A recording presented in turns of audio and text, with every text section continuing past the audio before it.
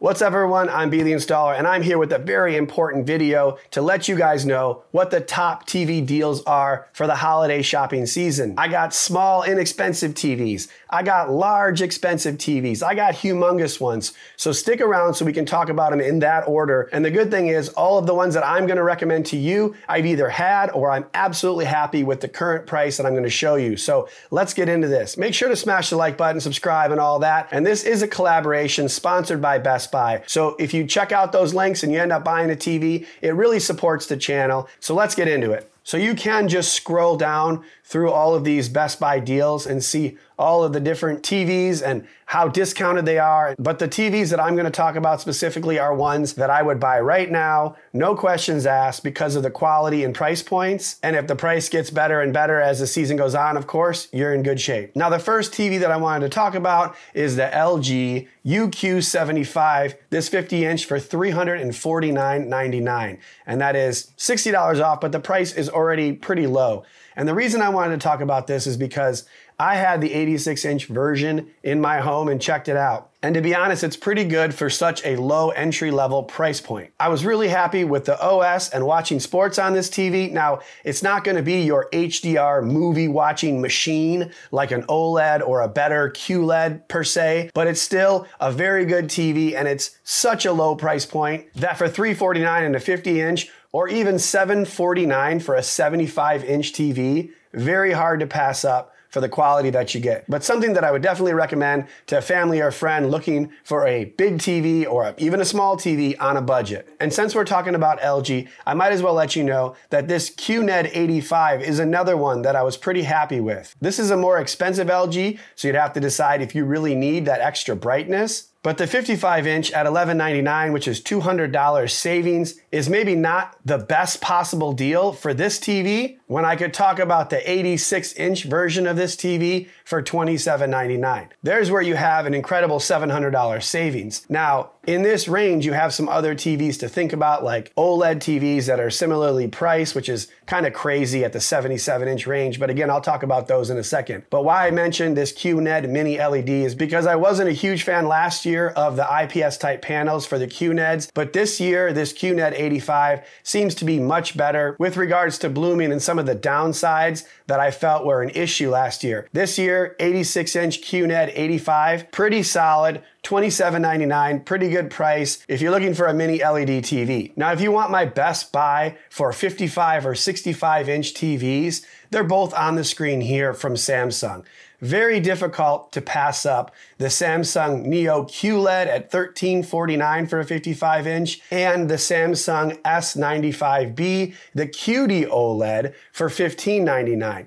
Both are really good TVs. I think you'd be happy with either one of them. Let's start with the QLED first, since we've been talking about LED and mini LED TVs. Now, this is probably my favorite mini LED TV of the year so far. I had, again, the larger version because that's what we do here. We get really big TVs. We had the 85-inch version of this and it's currently $3,000. So very competitive against that LG mini LED we had. And to be honest, I think the Samsung Neo QLED is a little bit better in most ways, except for maybe the operating system, which I wasn't a huge fan this year of the Tizen OS. It's usable, and if you have a third-party device and you don't really care about that OS, then that's really the main thing that I disliked about this TV. Besides that, it was amazing. You can check out my video on the unboxing for this. We had this TV and many other 85 and 83-inch TVs in the house this year, so check it out. But this is Samsung's second generation mini LED TV. Very minimal blooming, great black levels, contrast, looks very OLED-like, but it's incredibly bright. So if you have a really bright room, you watch bright sports,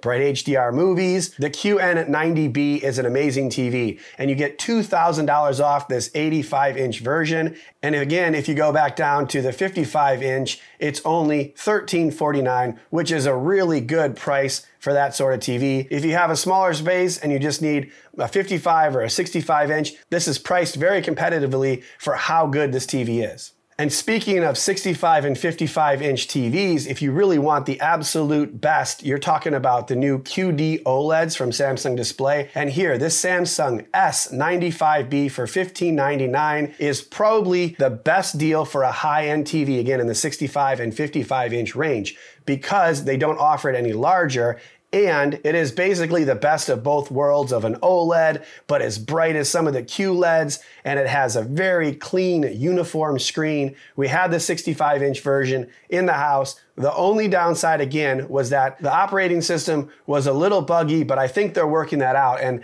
as the year has gone on, a lot of people are really happy with this TV and considering it the best gaming TV of the year and maybe the best overall TV of the year, along with the Sony A95K QD OLED, which is very similar to this one, and you can find that here as well. But this Samsung QD OLED is $1,000 less expensive than the Sony in the 65 and 55-inch versions. So you're saving $600 on this 55-inch version. And if you go up to the 65-inch version, you're saving $1,000 off of the initial price. And honestly, at $3,000, it was still a fantastic TV, $1,000 less than the Sony. And now it's $2,000 for probably the best TV that you can get. If you're a Samsung person, no question, get this TV, very happy about it. And I just hope in the future they have larger sizes available because I feel like QD OLED is really the future of display technology. So big thumbs up to this Samsung QD OLED S95B, and it's probably my best recommendation for a 65 or 55-inch TV. Now, because we are talking about deals, I did want to bring up a TV that is from last year, but is still one of the absolute best TVs on the market, and I actually have two of them. So if I'm putting my money where my mouth is, I think it's a pretty good TV, and that is the Sony A90J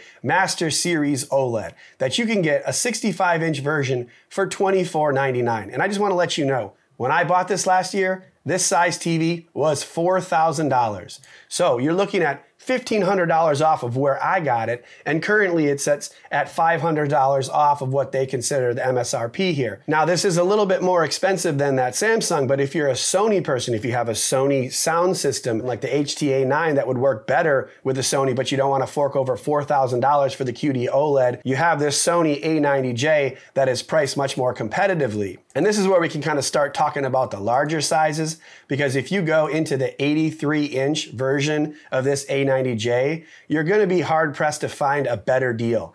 This TV is $5,000. It was $8,000 when it came out just 1 year ago. And not much has changed in the OLED world, so I still think this is top one or top two of OLEDs in the 83-inch size. But for $5,000, which is $500 off the $5,500 price tag that they have here, I think this is a fantastic TV. And anyone that can afford the price tag and is looking for this 83-inch size, it is one of the top TVs you could ever want, and I love it. I don't think there was a single downside when I was looking at this TV. It works well in a bright room. It works well in a dark room. It's a very bright TV with great anti-reflective properties. It has a heat sink and pixel shifting for longevity. If you're concerned about OLED burn-in, I don't think you have to worry about that. I absolutely love the A90J from Sony, so I would highly recommend that TV. But if we're talking about monster-size OLEDs, I'd be hard-pressed not to mention that I also like the LG models, both the LG C2 and the G2. Now, the difference between these two is that the LG C2 is meant to sit on a stand, and it can also be put on the wall.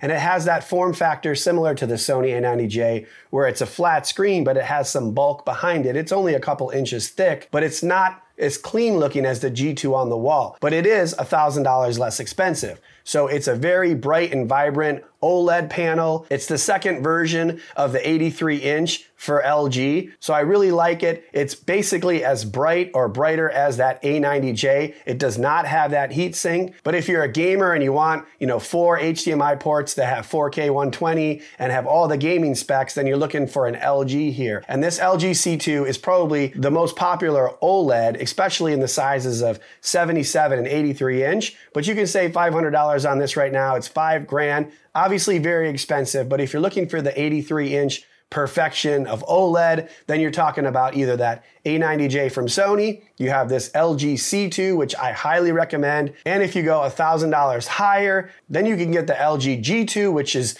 a wall-mountable gallery edition OLED TV that's even thinner than the C2 and the A90J. It's less than an inch thick and looks like a picture frame up on the wall. It's a beautiful TV, and what's great about the LG G2 is that it's the brightest OLED of 2022. So if you're talking about the biggest and brightest and the newest OLED that you have to have, this G2 outperforms the A90J by a smidgen, but it just depends on if you're an LG person and a gamer, or if you want that cinematic viewing of the Sony A90J. I recommend all three of these because I love OLED TVs. They're fantastic, they're extremely bright, and there's becoming less and less downside to OLED TVs, while the prices are also getting better and better. Now, again, this is $6,000, so it's not for everybody, but it is an awesome TV. Now, because those TVs are so expensive, I do want to talk about one that I have not reviewed, but I already know is a great deal, and that is a 77-inch A80K OLED TV from Sony, because that TV is on sale right now for $26.99, which saves you $1,100. And the reason I wanted to bring this one up, even though I haven't reviewed it myself, is because I remember a couple years ago when I started YouTube that these big 77-inch OLED TVs at best were $3,500 around Black Friday. And now you're getting a price of $2,700 for a 77-inch TV, and it's not even that time yet. So we're already $1,000 less than where we were a couple years ago for these giant TVs. And I know that this TV performs very similar to the A80J, which I reviewed multiple times and I had in my house. And I even had the misfortune of dropping one of these TVs and testing its strength. It all came out positive, but really this A80K is a great deal at this price because you're looking at almost twice the price to get an 83-inch version of an OLED. So if you're like, I'm on the fence, I want to buy an OLED, I'm not going to be able to swing $5,000, but I could do $2,700 for a 77-inch OLED. This is a great TV and it's a really big size. And I think if you're looking at this or maybe even a 65-inch, go for the 77-inch OLED because that 12-inch difference in size is huge and you'll be very happy that you went with a Sony OLED, $2,700 for an A80K, fantastic deal. And if you're sitting here saying, Brandon, those are still way too expensive, my budget is like half of that amount, like $1,500 max for a 75-inch, then I have two really good options for you. I have a TCL and a Hisense. And I know that TCL and Hisense aren't as recognizable of brands as your Sony, your LG, and your Samsung, but they offer fantastic value. And one of the TVs that people typically rave about is the TCL 6 series.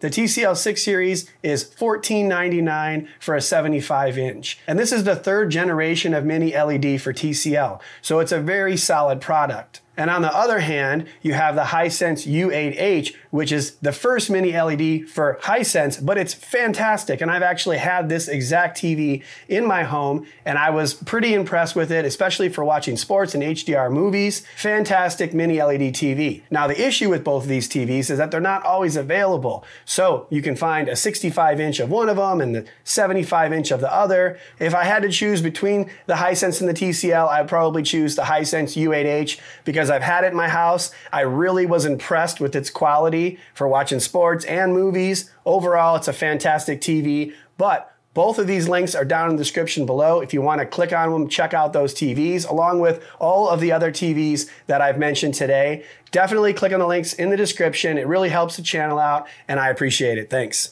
I also wanted to take a hot second to let you know that if you aren't already a Best Buy Total Tech member, you definitely should sign up for that. With that membership, you get free Geek Squad tech support available 24/7. You also get 2 years of coverage on everything that you buy, which is really awesome because how many products just kind of go bad around a year or just after, the manufacturer warranty is out? Now you get 2 full years from Best Buy. Well, they'll fix or replace any of the products that you have purchased while you have an active membership. In addition, you also get free 2-day shipping, and probably what's best about this besides that extended warranty is that you get 60 days to return or exchange most of the products, which is much better than the 14 days. So if you're not sure about a product, within 14 days, it's a little bit harder to test something and then realize it's not for you, but 60 days, much better. So make sure to check out the Best Buy Total Tech membership in a link in the description below. And let me know if you have any questions in the comments. Again, the prices were as of this video's filming, so they may vary here or there, but I am very confident that all the price points that I gave you, I would buy those TVs. So if it's there or even better, you're in good shape. I look forward to hearing your guys' comments below. Make sure to smash the like button, subscribe to the channel, and set the notification bell to all that. And I will see you on the next video.